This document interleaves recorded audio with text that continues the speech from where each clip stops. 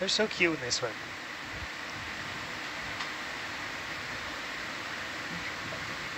There we go. Thank you.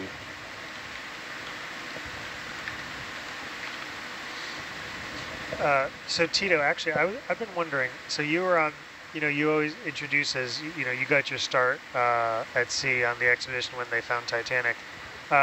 So, like, presumably you weren't in the control van. I remember it, I know it was like really early in the morning. Like, so where were you and what was, like, how did you hear about it and what was, like, the mood in that particular moment? So I do believe it happened 2 or 3 a.m. and there was some rumors about the cook going to wake up Dr. Ballard, who was, I remember the cook being John Bartolome. The two of us had flown over the Azores together to get on the ship for that cruise. I woke up for breakfast, and of course the ship was just abuzz with that.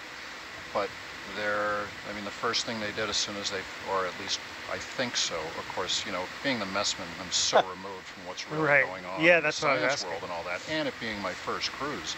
Maybe if it had been my 30th or 40th, I'd been a little more aware of things. But what I remember the most was, the instant they found the debris field was they dragged the sleds back up onto the ship, which were Argo, and don't forget, I want to say they were using the video camera at that time, which would have been Angus.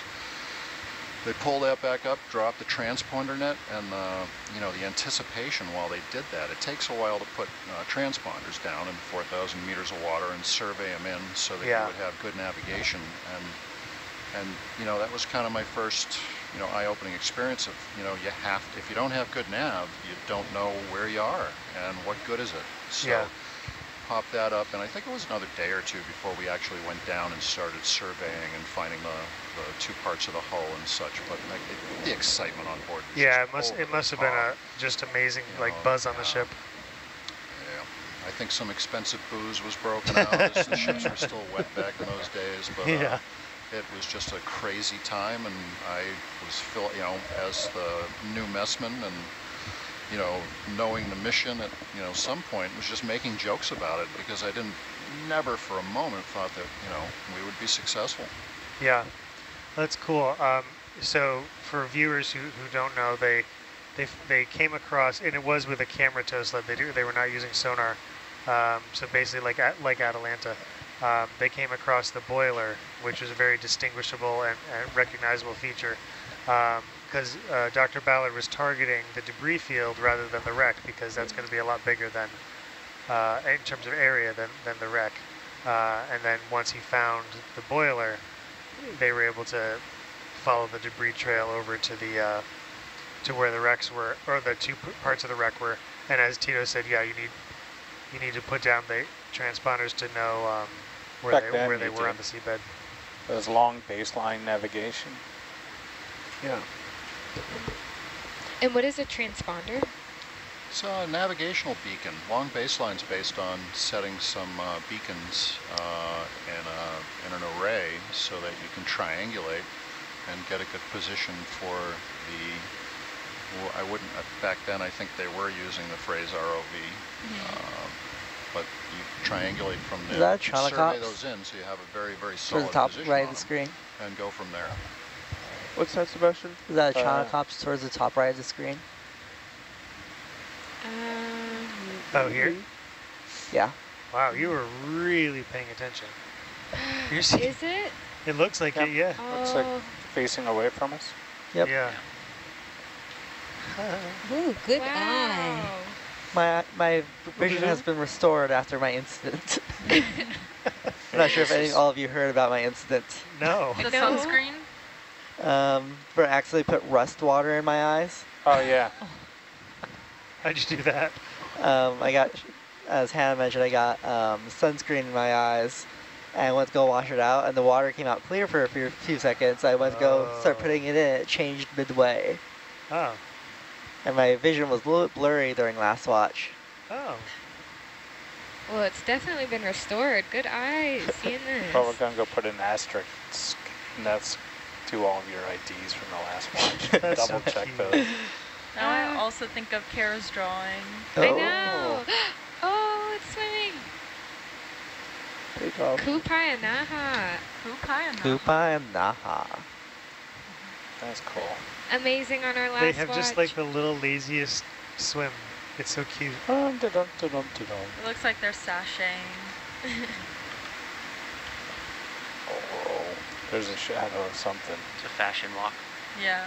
You see that shadow? I saw the shadow. Yeah, Oh, it was a Oh. coral. good. Afraid for our little buddy here. Oh, that's not a good I'm always spot. amazed by just how tiny they are. They're really small. Okay, bye Chaunacops. He thinks he's gone far enough to escape. Bye, Triceratops. Triceratops. Triceratops. You mean Chaunacops? Chaunacops. Oh, that was amazing. And speaking of Kupayanaha, there's a photo album that I was working on that got published, and it's titled Kupayanaha, Amazing Seamount Views from the Path of the Deep Sea Traveler. And it's got some images. It's really a collection of images that highlight a lot of moments that were amazing, or Kupayanaha, that some of them we shared together in the control van, but some of them are just like amazing views that we've spotted on some of our other dives. So if you are on the nautiluslive.org website and you scroll down to the bottom, you can check out recent highlights, including a video of a hitchhiking squat lobster, which maybe we saw that. Yeah. I feel like I do remember a squat lobster hanging out with us for a little bit. There's another photo album of birds that have been hanging out with us throughout the cool. expedition Yeah. that Upashana and Kara worked on. And then, Hannah, you did mention that yesterday on the Nautilus Instagram and Facebook, I believe, Kara took over the stories and Yes. was doing some like drawing lessons, some doodles. was- I So watched cute. those last night. Yeah. I also published a blog the other day. Oh, yeah, cool. you want to tell us about it, Sebastian? Oh, that's right. You teased it the other day. Yeah, it's just a blog talking about Meet Explorer Sebastian. It should be under the gallery on the website. I think it got pushed off the main page already. And it pretty much is just me talking about my journey from my youth to now, about my journey as a scientist, as a interdisciplinary and intersectional individual. Nice. And I gotta say, it was so beautifully written. Thank I you. was Well, I'm so really looking impressed forward with to that. Sebastian's writing talents. Yeah, it's titled Meet Ocean Explorer Sebastian Martinez. So you can, yes, go to the nautiluslive.org site and then search, or either go under gallery and it will pop up. And I got a message yesterday from a former shipmate colleague from several vessels who works for Kongsberg, who makes our mapping hardware and software. They're in Edinburgh for a conference, and they woke up watching BBC Breakfast, and there was a story about the Dumbo octopus that Nautilus had, one of the 4 that we had imaged, and that was a fun way to start the day, knowing that we're all out here doing this work. And I think one of the really outstanding kind of collective experiences we have on board is really the diversity, you know, with Sebastian, intersectionality. We have different languages being spoken on board, like the way that biodiversity is reflected on board the ship kind of mirrors the biodiversity that we have in the ocean. Yeah. And that beautiful biodiversity creates a very thriving kind of community and helps, you know, I think people who are out there who are thinking like, is this a field for me? Like many of those on board are really role models for others who maybe have been marginalized and haven't been, you know, fully accepted. And so I just feel so strongly that, you know, this expedition has really shown that diversity and the ways that we all can work together, even though we come from different perspectives and different places and different schools of thought and knowledge systems, but somehow it all works on here because of that respect that we show for each other and kind of the space that we've all created together. Yeah, I appreciate you mentioning that, Malia, and bringing that up. And Hannah, I know you brought up during our introductions just how amazing that aspect has been of this experience. Like, I was telling a lot of my students before I left that one of the things that I was most looking forward to was just like meeting everyone and getting to know everyone. And I don't think I realized just how diverse it was going to be until we got here. And I sat down and started talking to people about just lived experiences, like you said, just where everybody is from, like completely eye-opening experience, just learning about so many different people from different places, how they live their lives. And it's so powerful to be all in the same space and be so passionate about what we're doing. And I encourage my students to find places or opportunities where they have a chance to kind of find their people, or like find people that have a similar interest or something that they're passionate about. And I feel like I can't even fully describe how powerful it is to like be all together doing this work. Okay. Argus. Dang it. Oh, did I miss something? There was something in the Argus camera. I don't know what it was. It looked like one of those things that we saw that was holding a dead head of a fish. So a siphonophore. Yes. Did you guys see the fish on the surface as you were coming into the van?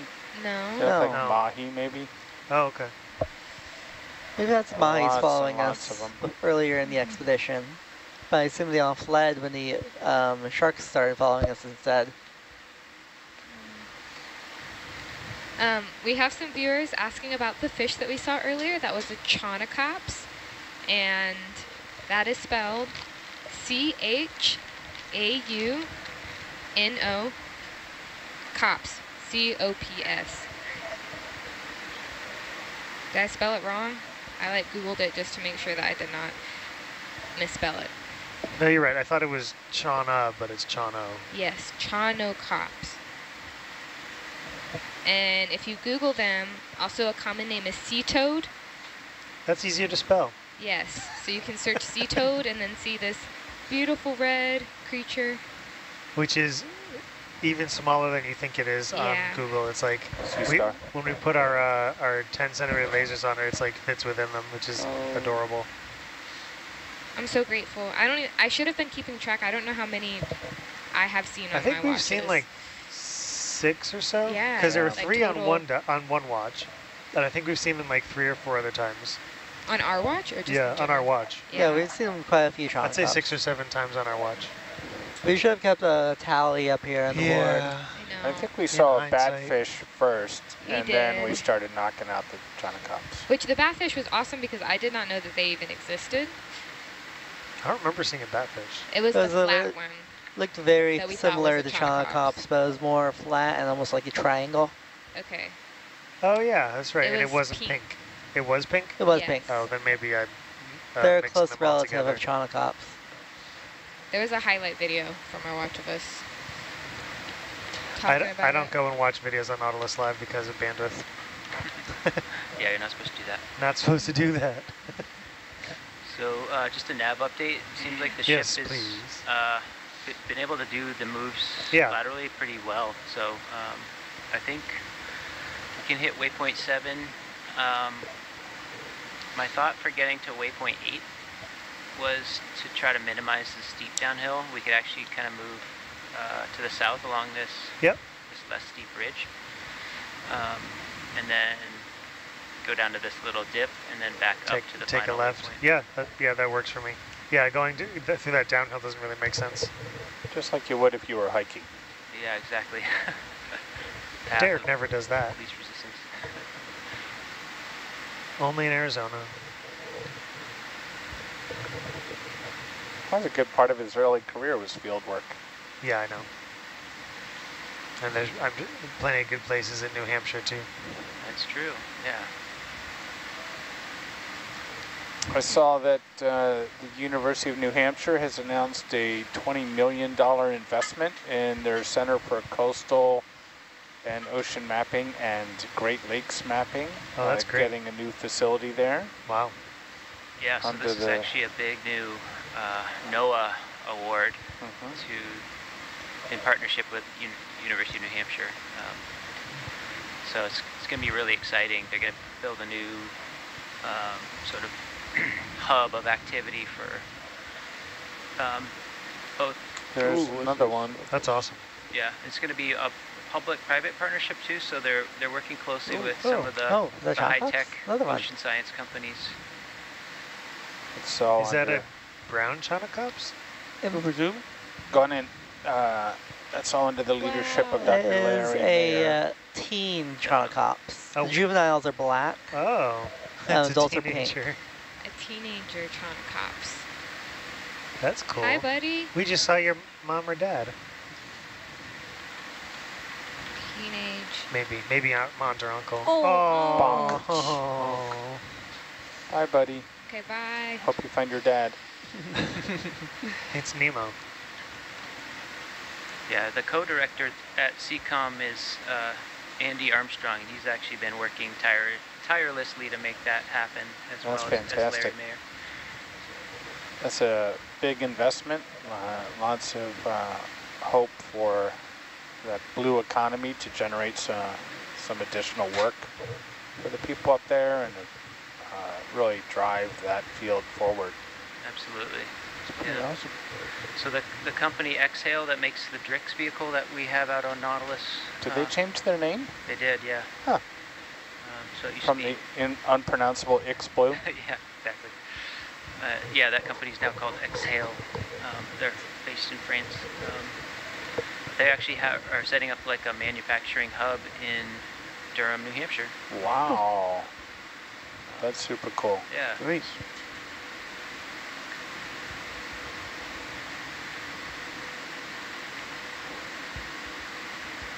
Yeah, UNH and URI's new research vessel will be arriving shortly. Yeah, it's going to be super interesting to see how those end up getting applied and to what degree they rely on telepresence given the smaller size and, you know, they can only carry 2 containers and they have to be side by side, so. Right.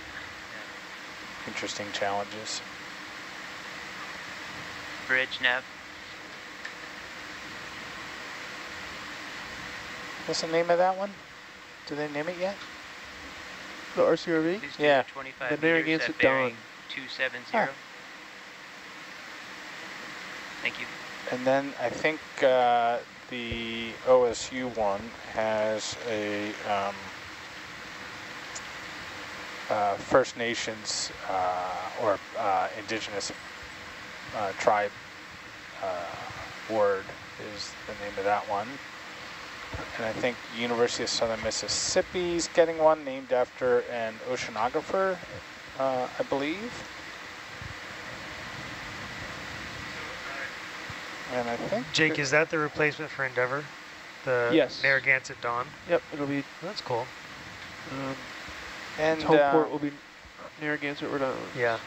they're doing a really good job on social media if you follow the regional class research vessel of posting updates about the builds and as each one moves to a different phase of its build.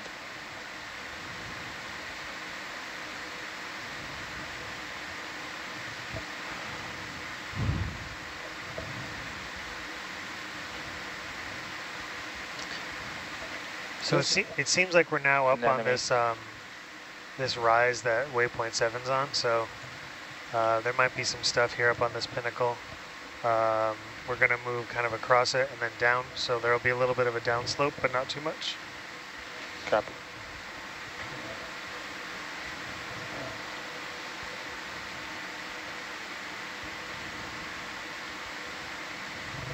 Since those are part of the UNOLS fleet owned by the Navy and operated by civilian mariners, I assume that they go through that same plating ceremony or tradition. You guys familiar with that? No. No? Not sure. So when the hull is laid, and I could totally be getting this wrong, so as I say this, Dory, can you look it up and then correct everything I say? Yes. I think it's called a plating ceremony. I don't know. Good luck finding it. As the hull is laid, they take a large piece of steel and the Navy personnel, usually an admiral, I think, in charge of the project, chalks their initials or signature on there. And then if it's named for a person, a relative of that person or someone close to them does the same on the same sheet, and then a welder helps them weld their signature or initials onto that plate, and then it's secured to the vessel, signifying that the construction of the hull is finished. And frequently, the non-Navy personnel who signs the plate, I think, is also the person who christens the vessel when it first sets sail. On the Neil Armstrong and the Sally Ride, those plates are down in the ginormous transducer hold on those vessels. On the Armstrong, I believe it's the sister of Neil Armstrong who signed it. And on the Sally Ride, it's the partner of Sally Ride who signed it, and that's also the person who christened it.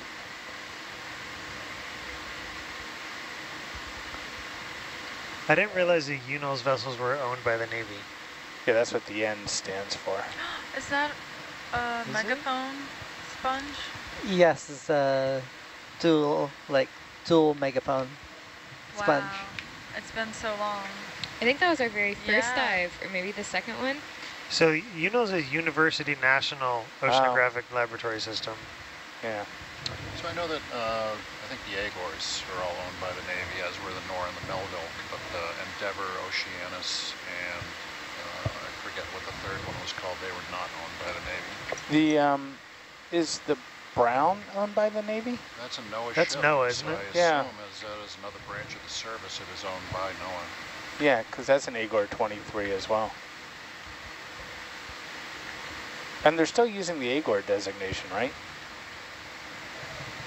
I think they're like, they're not 23s, I forget what the number is. Yeah, the new ships, the Discoverer is being built right now as a next NOAA ocean exploration primary mission, exploring the world's oceans. That's getting its keel laid, I believe, as we speak. Can I get a zoom on one of these little red guys here? Yeah, right under the lasers near us. Yeah, because it looks like they have white bases. I can't tell if they're just anthomasses happen to be sitting on white bases. Well, the one in the front actually is, so... Yeah, never mind, sorry. You guys are good. Yeah, I mean, there's desperately a need for more resources for ocean research and exploration and science, so it's very hard for investigators to get ship time. So that's really where those regional class research vessels come in.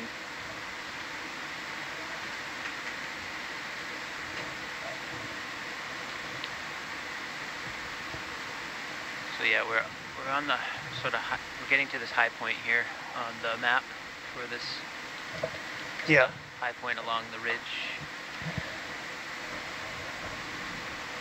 It feels like this high point's only several meters wide. It's pretty. Looks like it might be up to 150 meters, kind of lengthwise. So Ed, it looks like the National Science Foundation, NSF, actually owns the vessels. The Agors? The UNOS vessels. Yeah, that's what it is, the NSF. I think the Navy oversees their construction. Cool. And then maybe they kind of, but they don't retain ownership. It's so strange that they're all, it seems like they always end up at different shipyards. I guess they're just spreading the work out, or... It's all bid. Yeah, it's all competitive bidding.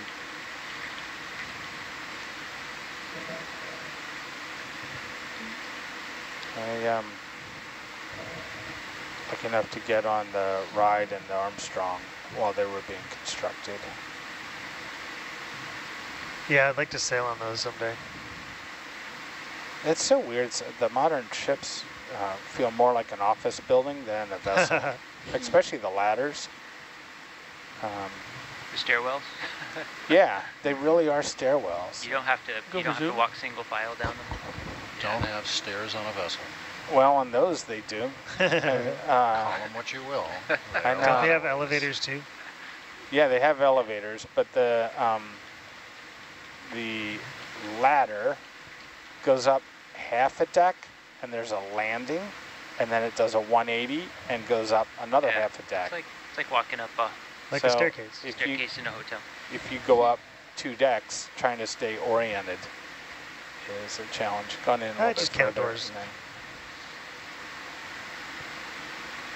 It's nice that 2 people can go different directions at once, though. Yeah, we can't do Yeah. that on Nautilus. The crew always defers. I'm like, no, you can come up. I'm like, no. Yeah. Okay. Especially when they're carrying Yeah, they're like 2 carrying like crates of supplies. food Yeah, up 2 they're like, no. levels. I think you've got a coral sticking up Yeah, through we got the a stray piece of coral on the grate. porch. I don't Is know. it sticking up through the bottom, or is it No, just it's there? stuck on the porch. Oh, okay. So I don't know if there's something we want to do about it, Oh. or if we want to. It's stuck under the camera, it looks like. Yeah, it looks like it got wedged.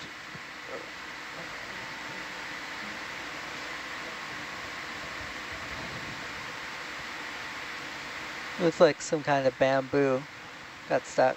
It's not coming up through that square? No. It's, Just kind of hanging out. It looks like We it can was just like a leave dead it. one that may have drifted on. oh, yeah. Okay. Little push. Do you want to take it off? Yeah. I don't know. We can leave it on, but it was kind of floating up in the camera view. Yeah, may as well. Let's take a moment and just take it off. Okay. Leave it in its environs. Full wide.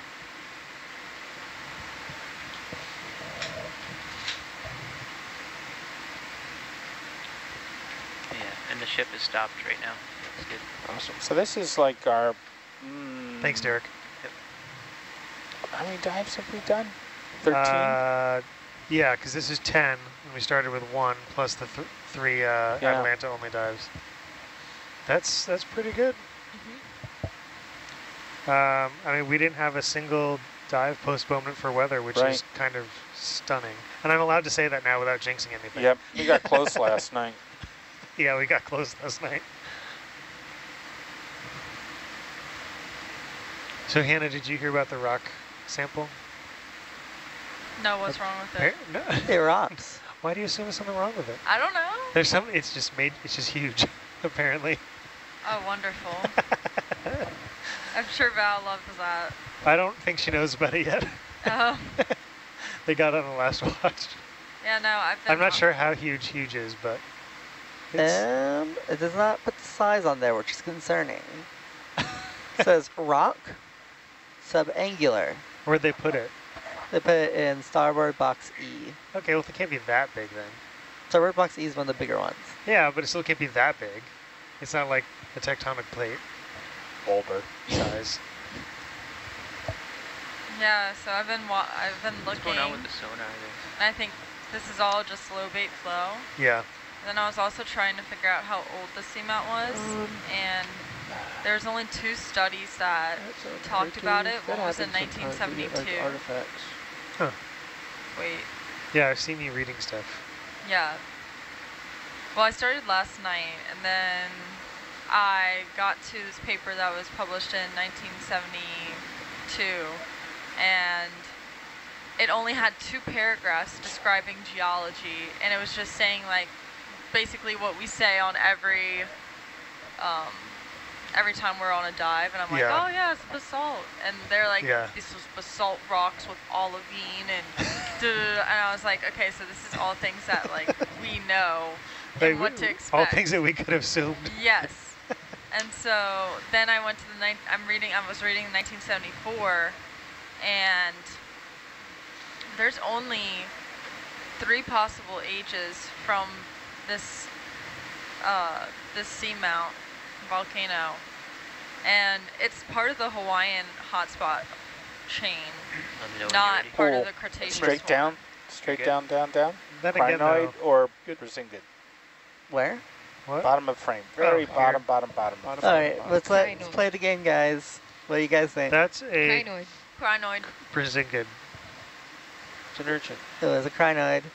Crinoid. I was going to say that, then I wanted to be different. So yeah. But I mean, that's expeditions 50 years ago. Yep. So we might be able to find And this something is different. it's not even, they didn't even use argon-argon dating. Could they? Did we have that They back then? just did potassium-argon and they didn't have that back then. Yeah, I didn't think so. So, yeah, we'll see what we find. Maybe we'll change things. I just think it's crazy how it's just going off of Go one Nick. age. Yeah. Survey says. Crinoid. Crinoid. There you go. I saw that one of the papers you're looking at was by Dalrymple. Yeah, and Yeah, I Dalrymple. I cited one of the, is it he? Yeah. Yeah, I cited one of his papers on a project in the Gulf of Mexico. I just remember the name because it's such a unique name. Yeah, Dalrymple. That's actually a street on LSU's campus. Was it after him? I don't know, probably not. But Dalrymple is also like one of my great like grandpas in my lineage of advisors. Because yeah, his work on the Hess Rise and the Mid-Pacific Mountains was very That's cool. useful. And that was also in those were published in the early 90s. Yeah. I think that's when the paper on the Mobile River was published. It's super interesting, the more senior generation of geologists, when they went to college, were told that the seamounts, etc., were the result of outflow from rivers, etc., and plate tectonics was not known really or taught to them.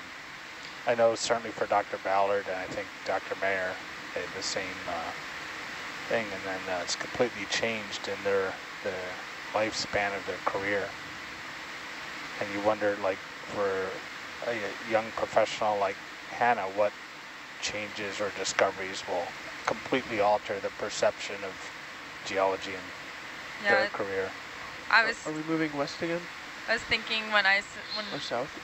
Mike, when you said KT boundary, Yeah.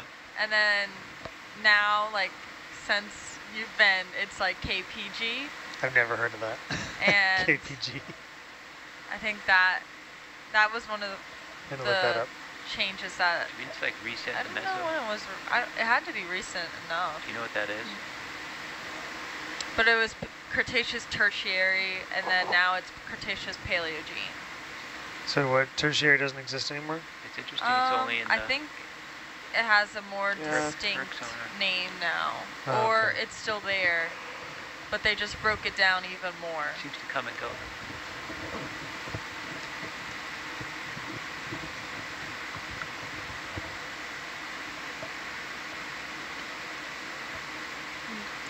Hannah and Sebastian, I have a question for y'all. I don't know. We have a high school student who is wondering about how we ended up working for Nautilus, and I was wondering if you could give some advice about, or just not even necessarily advice, just share your stories about how you kind of like got here, or things that maybe helped you get to this point. And I know, Hannah, you've been talking, or we've talked a lot before about like your journey to grad school, even from undergrad.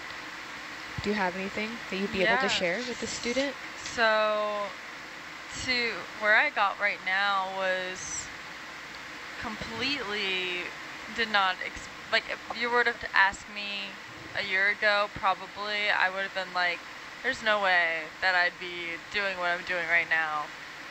And I think that's what's really exciting about being in grad school, or just still being a student, is like, you just don't know where you're going to end up or where your path is going to take you. And that's really exciting, even though my parents don't find it exciting. They find it stressful because they're like, what are you doing? Like, what are you planning? And like, when are you going to get like a real job? You know? And I'm like, I love school, which is crazy. But yeah, so I'm just really thankful that when I was reading about Dr. Bulbous, she had a project working on the Mid-Pacific Mountains and the Hess Rise, and I was like, that is super exciting. Would love to be a part of that. Messaged her messaged her, then did a Zoom with her, and Explore this area. basically when our cruise fell through, which was the one for the Mid-Pacific Mountains and the Hess Rise, she asked if I wanted to be a part of the Nautilus, and she was going to get in touch with Dr. Daniel Wagner, and it was her and Dr. Conrad that reached out to him, and then he reached out to me, and then that's how it went from there. But I feel like the seamount community is super small, because I'm pretty sure last dive the geologist was Nick, and Nick is literally a master student of Dr. Conrad, so Dr. Bulbus's husband. So a very, very, very small field. But I'm so excited that I got to be a part of this. Yeah. Can you share, because I know we've talked about this before, as an undergrad, as a freshman, how did you get involved with research? Yeah, so when I was a freshman, my intro teacher for geology, she put a list on the board of possible, not internships, but opportunities to be to have with professors that are looking to take an undergrad. So she made a list. I looked up the people on the list, and I picked off of what I found interesting. So I really was interested in Dr. Suniti's work with Mars, but at the time that was the first intro class that I've ever taken in geology, like ever. So I really didn't think I was, well, I didn't have the tools or like the knowledge to be a part of undergrad like research, because again, it was only my first semester. So I was actually too nervous to apply, to reach out to him right away, because I didn't think I would bring anything to the table differently. It would just be me relying on him to constantly like tell me things, and I'd constantly be like, I have no idea what you're talking about. So I worked up the courage at the end of my first semester, and Go for Zoom Ed.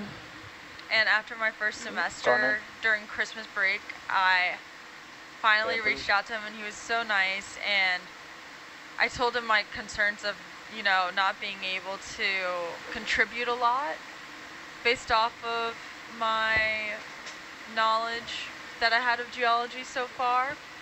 So every week he would have a meeting to give some more background about the research he was doing, and it was really nice because he really took my concern, and he made me feel more confident about what I was doing. So yeah, that's my story with undergrad research, and then I just kept going on from there, because he gave me the confidence I needed to reach out to those professors. Awesome. I appreciate you sharing that. Thanks for asking. I'm sure Sebastian has probably a different story, because Sebastian is like incredible and has like multiple labs that he works Just for. to interrupt for a second, back row, we have we're just kind of struggled on our last ship move, so we were just kind of waiting out for a minute. Yeah, so I just put a new one in, just a small step at 25 meters, bearing 190, and we'll see if it can do it. I think you're muted, Mike. Yeah, thanks, Derek. Sounds good. Sure thing.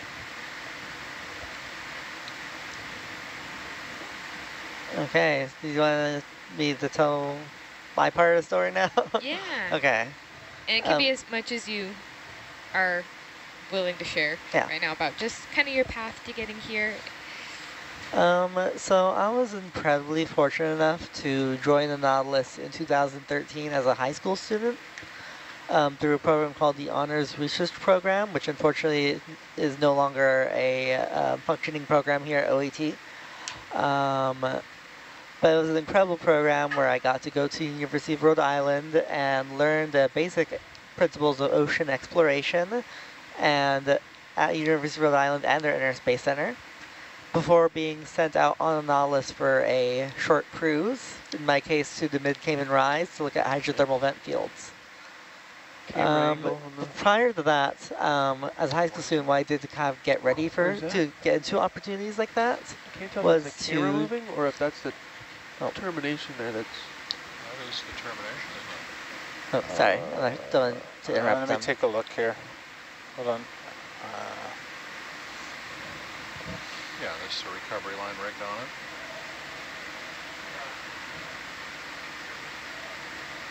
it. On Atalanta, it's just a little loose as it's... Well, the BSR is straight up. A lot more likely the camera's loose. Are than you? the termination. You talking about the BSR or the camera? I mean, I took a hit last night on deployment. Just like... It took a hit.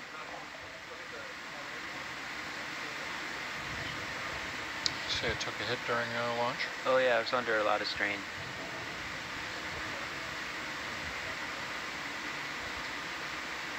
You want me to get Dan?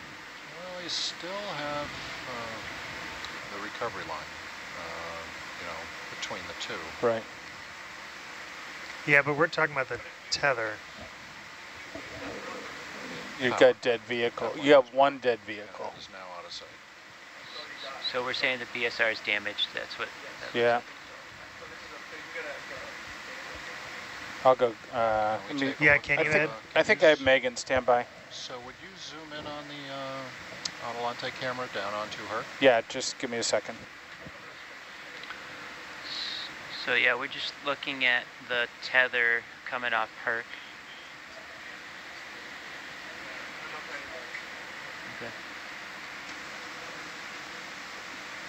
Yeah, let me try over here.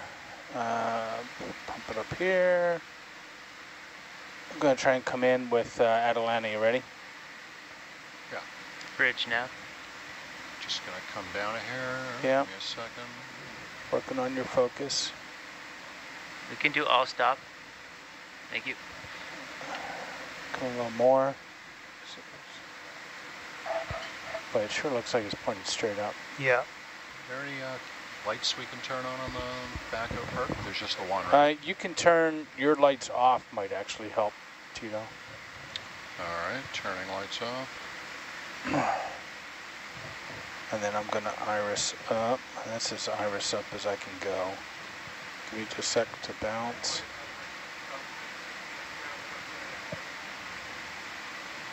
Can you, what's your altitude? We've got a pretty good delta, but... No, I meant for Herc. If Herc was closer to the bottom. 10 meters. It's 9 meters off right now. Yeah, if you come down, your lights will bounce up and illuminate that a little bit more. Coming down with you. He'd like you to go down to the bottom as he thinks the lights will bounce off the bottom and reflect a bit onto you come down to like termination. 0.6.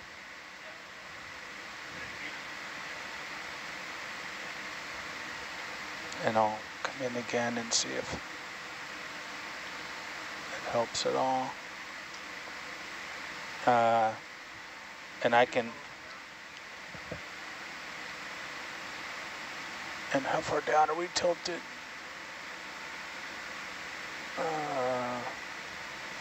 Why don't I see those cameras?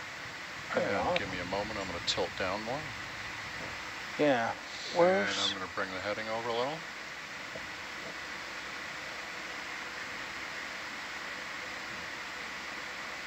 Oh, I know why. Yeah, that makes sense. Sorry, that ran off on me. Yeah, you're okay. Coming in.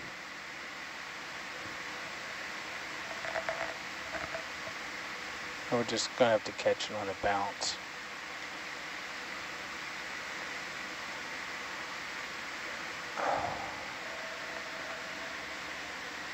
It does look askew.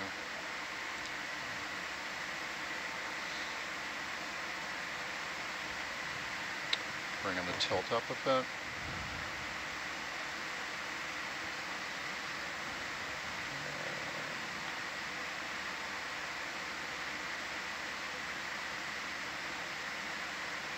That looks like it's gone straight up. Yeah, it does. Hold on just a sec. And I'm going to turn some lights on Atalanta, see if we can... Yeah, let me just get a shot of this real quick. I can pull it from the video, but get that real quick. Thank you. And let me see where we are in our files. Go put you on auto iris, sorry. Oh, not auto, manual. And I'm going to throw some lights on. You ready? Yeah, go ahead. Yeah. And then...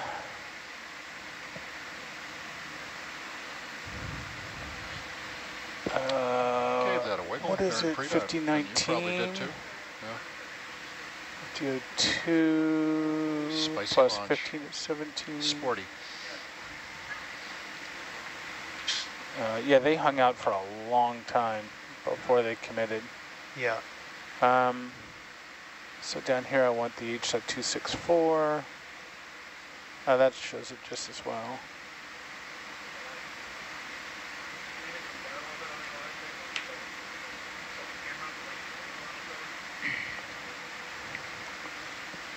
And I'm going to iris down, see if that helps at all. I think my focus is good.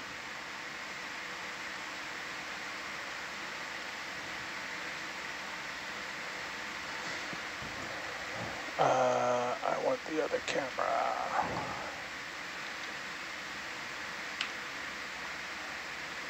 $15.09, so I gotta wait like 3 minutes to have that file available.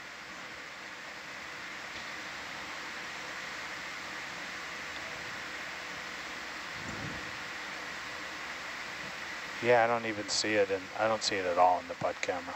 I've never seen that.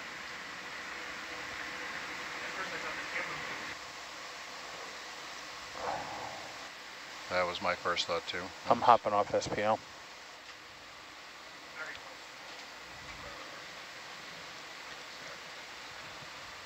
So I would say that during the Z, we would try to keep a bit of a delta, no tension. So we'd keep an eye on it with the sonar. So have a 25-meter delta between the two. Maybe not put any way on the vehicle, on the ship during the ascent. And well, let's see what Dan says, but that certainly looks as if it is pointing at 70 degrees straight up.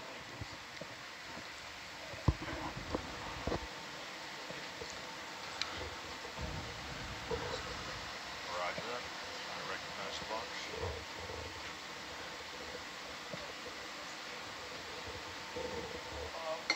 Yeah, we'll wait just to figure out like what we're gonna do. Derek, I'm on radio. Yeah, good to get the head ROV guy in on the decision.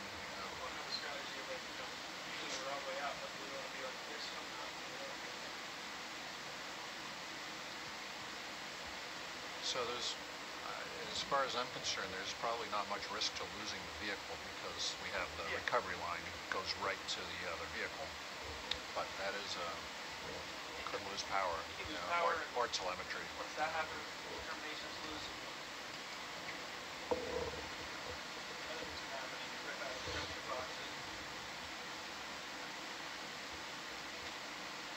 Yeah, I'd pull a Dorn out.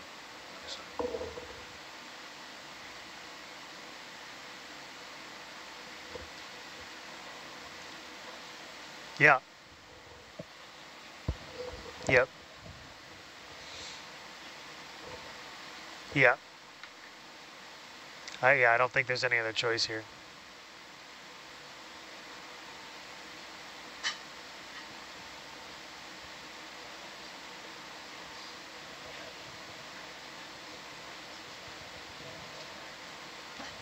Yeah, that's good.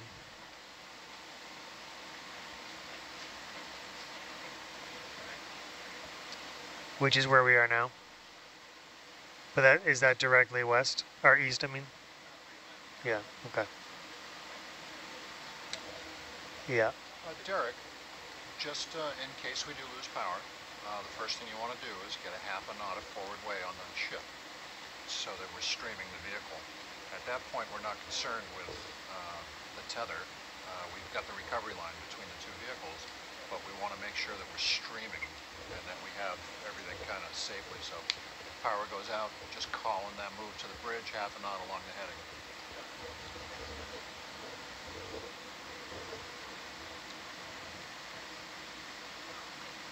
And I would plan on the recovery, like at the surface, being that able to lose power.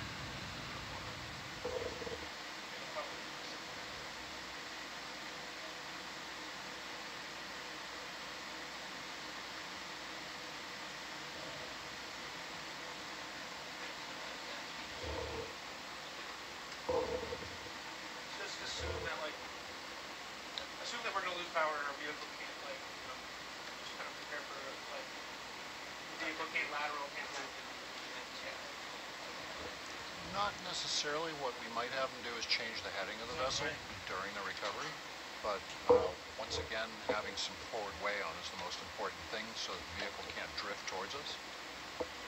But I think the crane can swing out to the port side of the vessel, by swinging right. They're going to start hauling in, and what we do with Jason is just kind of swing outboard. And I do believe that they can also extend the crane a little bit more if they want, the boom extension.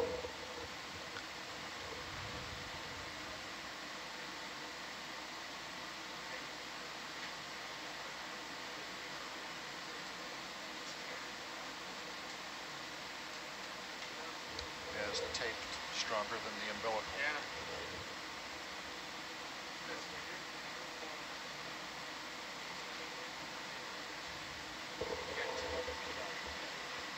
That's the tape.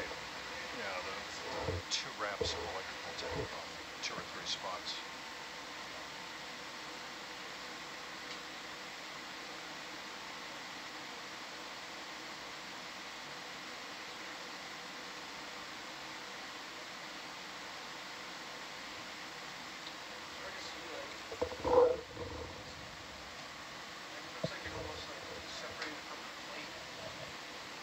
Well, that's the only place it could, right? I mean, at the bolts, the bolts had to have come free. That took some juice. Hey guys, I'm going to go update either Megan or Daniel or whoever's up. Yeah, copy. I'm not sure.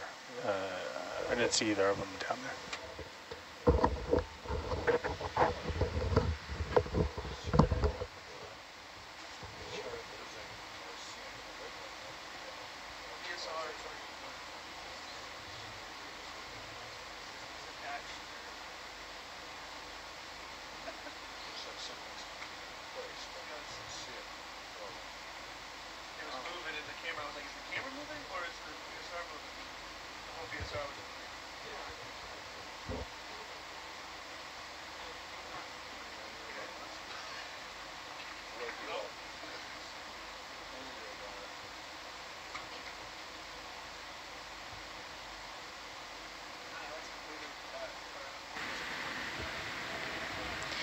Just as an update for our viewers, we appreciate y'all being patient. We're working through an issue right now and trying to make a decision about how to move forward with this dive. So we'll come on in a little bit and explain what's going on.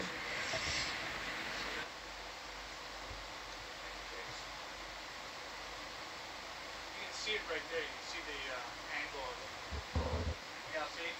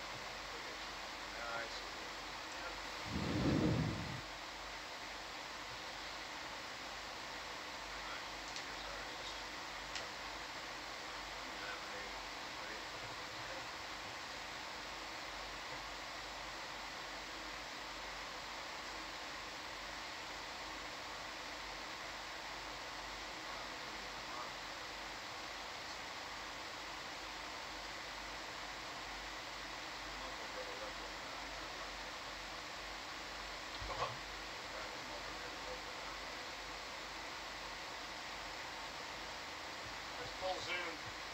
Yeah, zoom out, Ed, please. Yep. All the way? Yeah. Full wide. Should I put your camera on? Right now it's at 45. So is the window.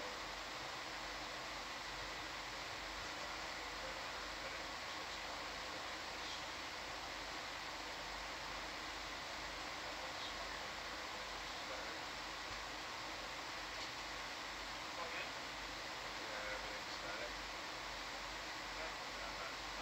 No, yeah, we're sitting here.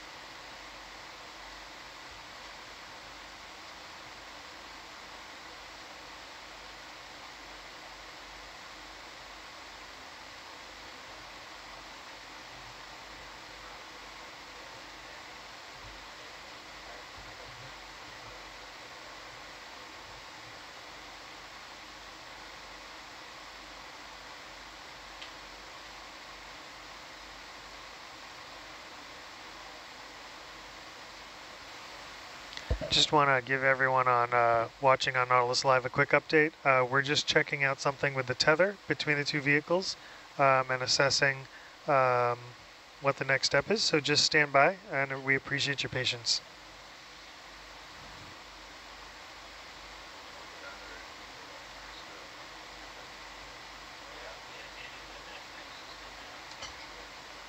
Thanks.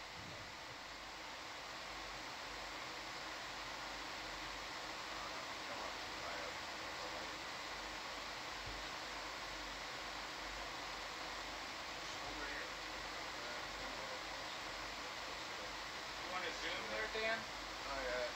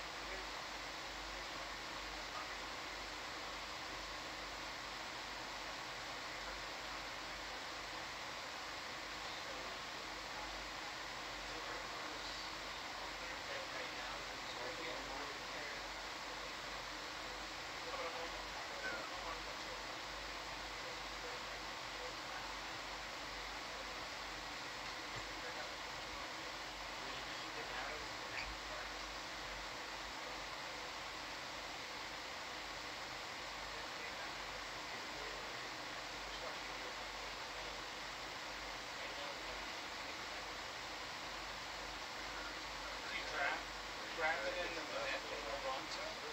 Everyone, just let me think. Bring your head to the left.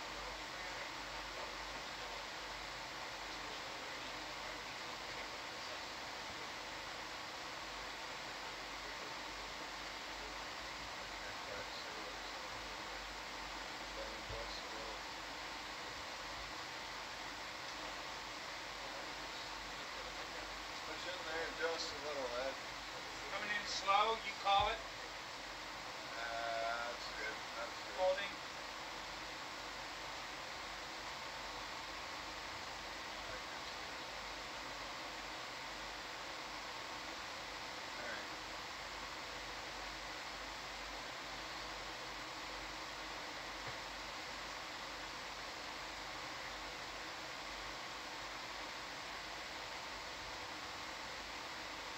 I don't see that. Yeah, it's just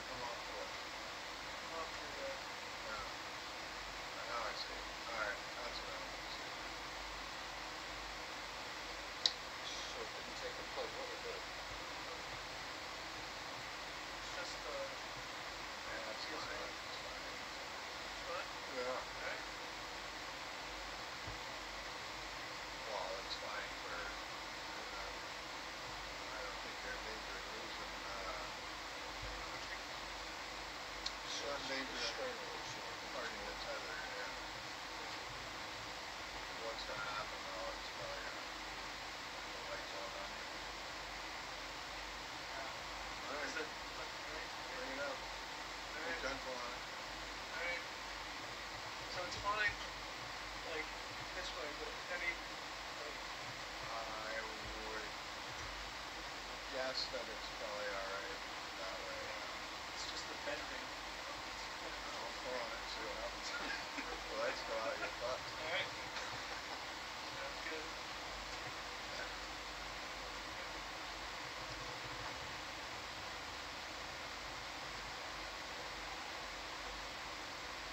Still partial. Yeah, I saw what I needed to see. Thank you. Coming out. Full eye.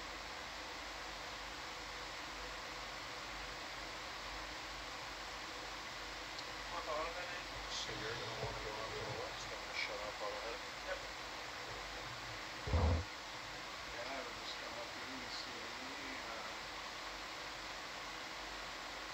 I don't think we can carry on with the dive because it's not like I've never built one before, so I think this is straight loose. So how that thing works, there's a plate. It doesn't seem like it didn't look like it. It's hard to figure it out. Tearing up. Aggressive. It's the last one. Aggressive is a good word. But on the other hand, I don't think we have much to worry about. No, I don't think it's going to cover plans. Yeah, I don't think it's a drill. I don't think it's going to start to feather it, but yeah, any turning that we go on a tail to tail, we'll keep it even, even. Then wind up being in the fucking adjuster, right? Basically, so what the hurt? Yeah, keep it like that. Just keep that here, you're good.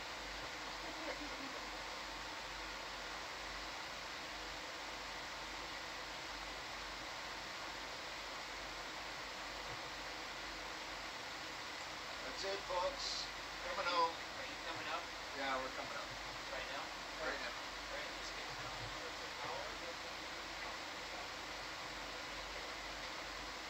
what's your plan?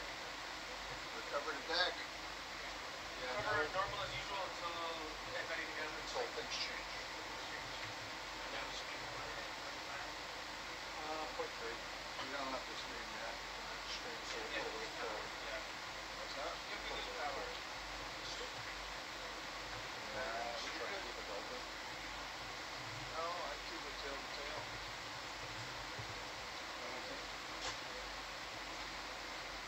That's why I was thinking point three ahead. Or you want to put forward so you just kind of put the button like this. You could, yeah.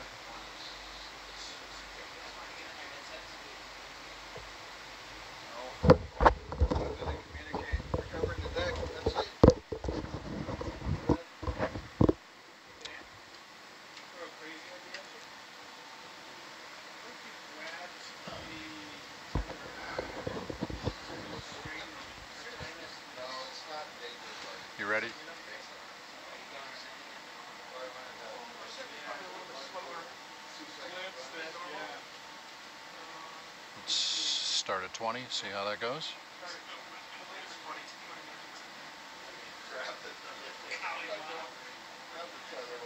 Well, which would you rather have? Fiber broken or trying to wait for it to pop up to the surface? Yeah. That's still on the recovery.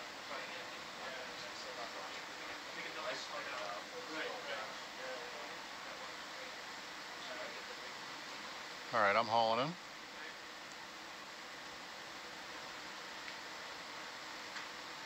I don't know about you guys. We got a great watch. Lots of coral.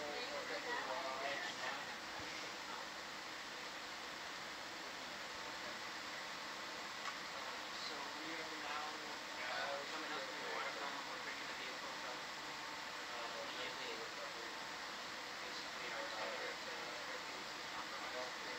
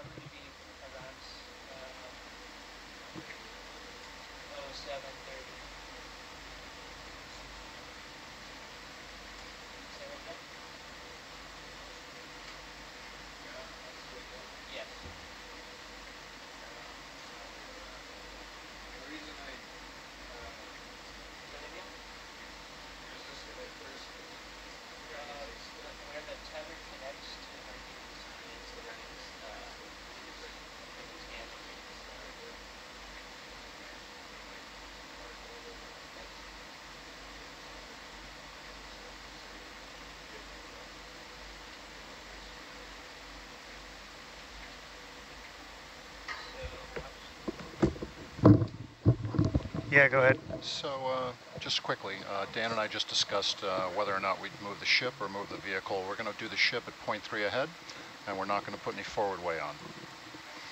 That's in case we lose power. We don't have to get the ship moving. We don't have to change anything if we were to lose power. 0.3 ahead on the ship.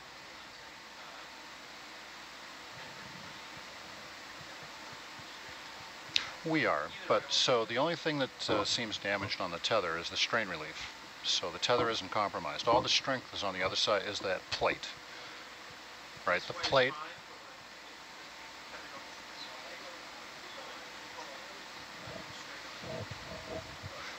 So what we had discussed was two different options. We could either put some forward way on the vehicle, or we could put forward way on the ship to keep the vehicle streaming aft. And it's safer to have the ship moving. In case we lose power, we wouldn't have to change anything. So we're going to do 0.3 ahead on the ship, and if we were to lose power, we would increase that to 0.5 as we would lose visibility along the heading of the ship.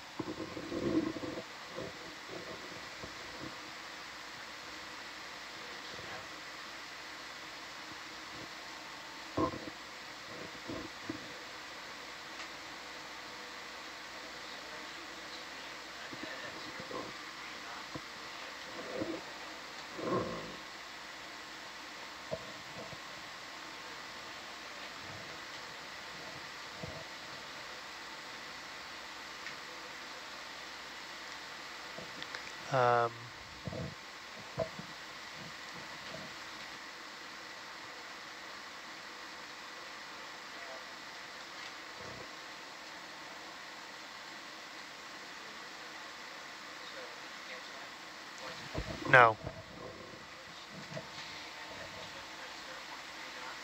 Yeah.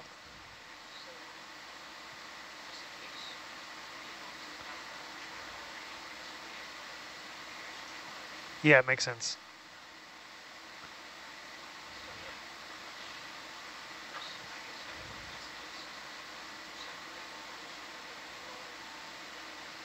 Yeah, roger that. Yeah, we were just talking about that. Thanks.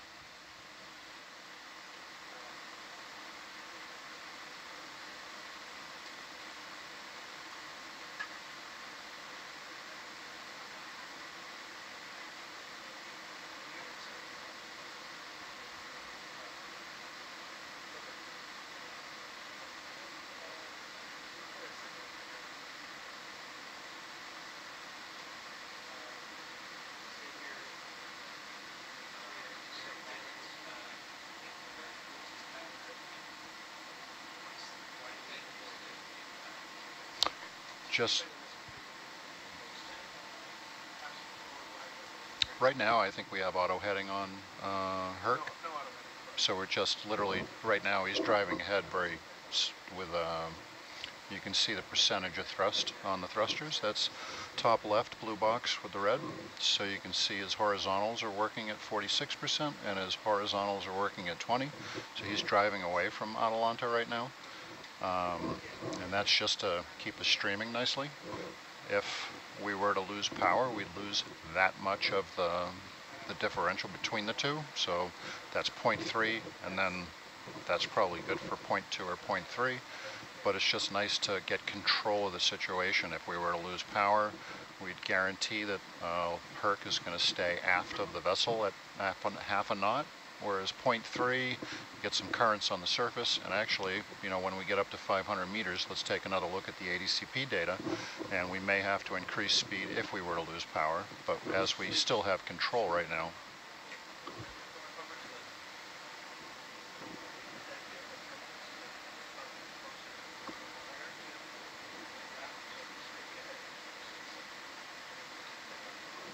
Gives us control of the situation.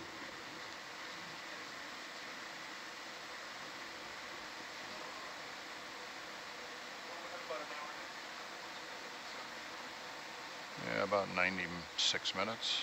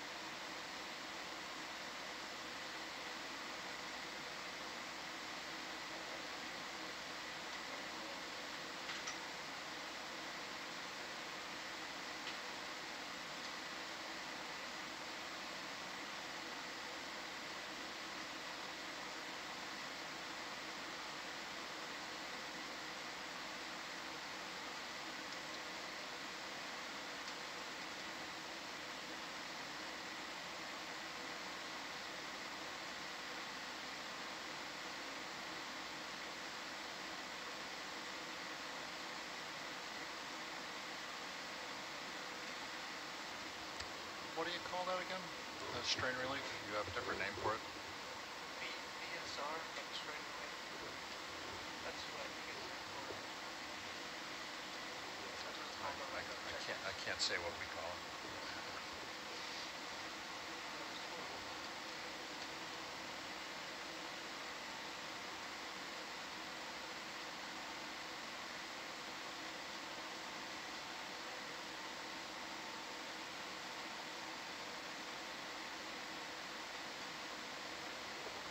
Looking at the numbers here, looks like we had a pretty good yank early on in the dive. Very early in the dive.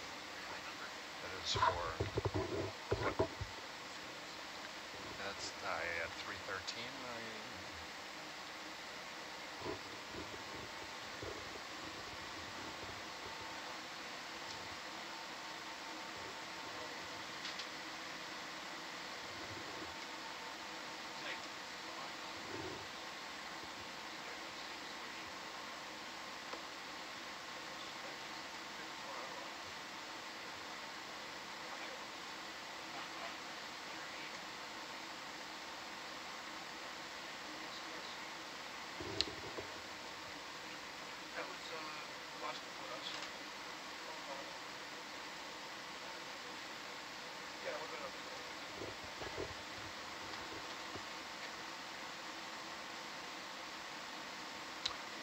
What I'm thinking is Atalanta itself couldn't have created that number. It would have had to pull on something else too.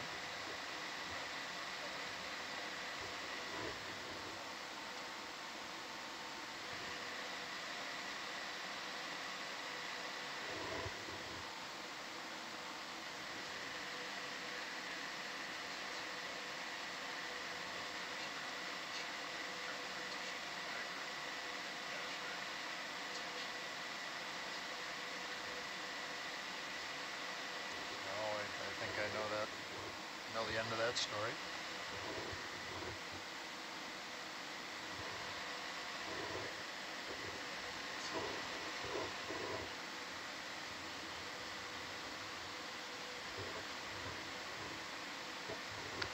That's when Robert did his road trip. No?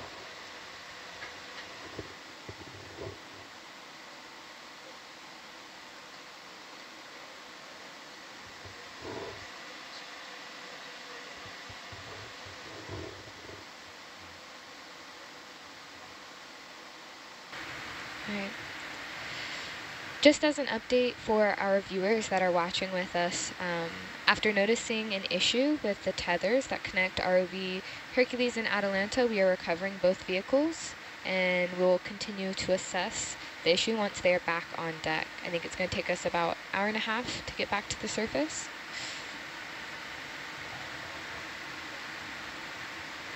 And just so y'all are aware, I'm about to hop off comms for a ship-to-shore interaction in a few minutes here. Thanks, Tori.